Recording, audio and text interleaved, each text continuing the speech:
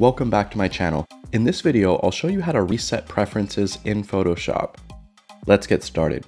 If you're on a Windows-based PC, you'll go up to Edit, and then you'll see Preferences here. If you're on a Mac, you go to Photoshop, Preferences, and General. The first box is Reset All Warning Dialogs. If you want to do that, click the box and click OK. The next is Reset Preferences on Quit.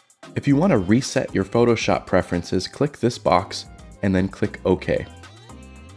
If you just want to reset your workspace, go up to Window, Workspace, and Reset. I've also created another video on this that goes into this a little bit more in depth. Feel free to check that out. If you got something out of this video, I'd appreciate if you'd consider subscribing, also liking and commenting on the video. Thank you for watching. See you in the next one.